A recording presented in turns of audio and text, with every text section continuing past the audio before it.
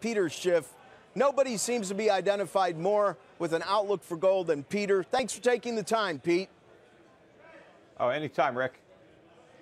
All right, gold. I like all the things that you write about gold. Here's what I see.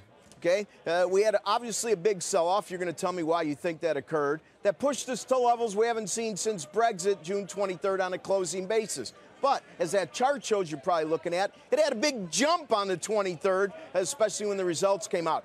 Sew it all together for us, Peter.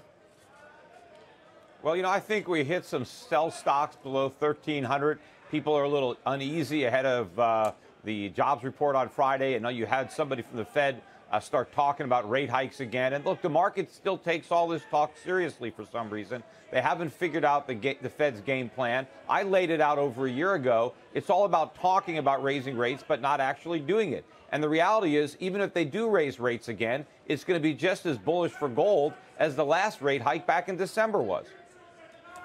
In a couple weeks, we're going to be getting jolts. And every time we get jolts, I look at the number. Our last look in July was 5,871,000, the highest read ever for this series. And I try to send out to all my sources, what do you think? And you always get back to me the quickest. And what do you say when you do, Peter? Well, you have to throw all the JOLTS numbers out the window because thanks to Obamacare, you have employers trying to hire part-time workers. And when you're trying to have a part-time workforce, you automatically need a lot more jobs. And JOLTS does not differentiate between full-time jobs and part-time jobs. Look at the ADP numbers that came out again today. We lost more manufacturing jobs. We replaced them with service sector jobs. These are higher-paying full-time jobs that we destroy, and we replace them with part-time, lower-paying service sector jobs. So a guy who had a good full-time job before Obama was elected, now he's hobbled together 3 lousy part-time jobs, and the president takes credit for creating 2 jobs.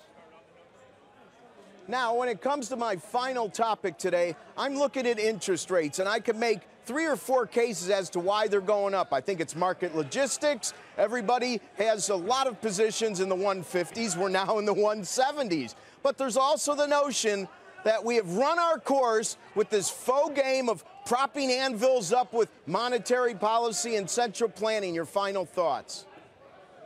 Well, I think the Fed is going to do everything it can to keep interest rates artificially low.